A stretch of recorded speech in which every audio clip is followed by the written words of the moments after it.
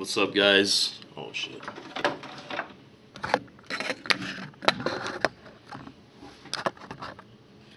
What's going on, guys? It's the BYT here, back with our video on my wrestling channel. Today in this video, I'm going to be making a Backlash 2005 review. Let's get started here. The main event was JBL versus The Big Show in a steel cage, a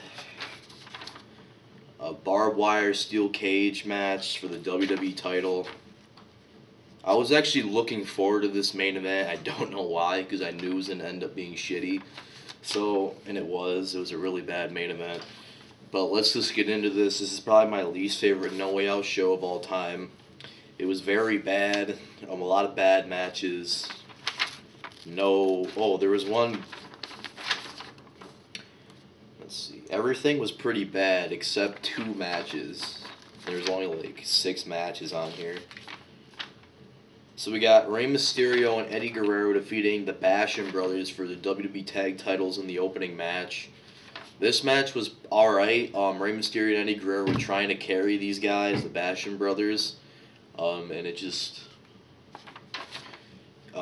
it led to a pretty good match to open up the show, I guess. 3 stars. Rey Mysterio and Eddie Guerrero got the win. Booker T defeated Heidenreich by DQ. This was just a bland match. Just very boring. Nothing to it. Just doing moves with pretty much there was no story.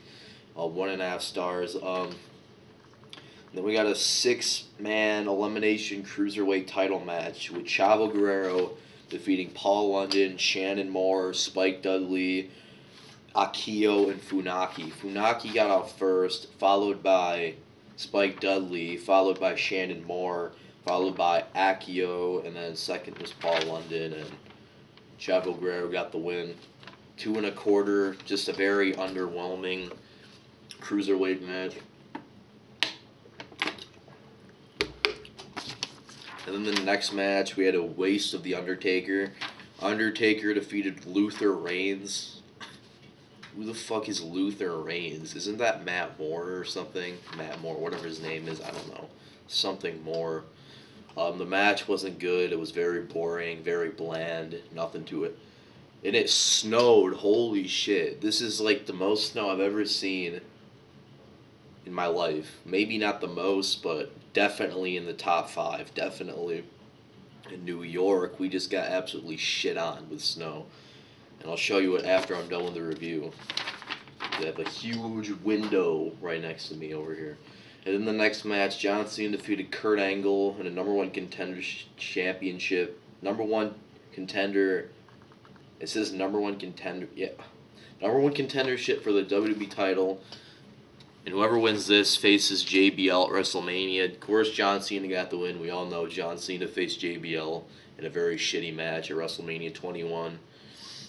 The match was very good, though. These guys always have good matches together. This was actually my main event for my WrestleMania. Look up my WrestleMania 33 card. It's my latest video. I did it about 4 days ago. I had this as the main event with Kurt Angle winning. So 3 3/4, John Cena got the win. Kurt Angle carried him to a good match. JBL defeated The Big Show in a barbed wire steel cage match where they didn't use the barbed wire. So apparently you're not supposed to use the barbed wire. Apparently it's just to keep you from escaping. So it's like, whatever, it's just retarded. JBL, she was the chicken shit champion. But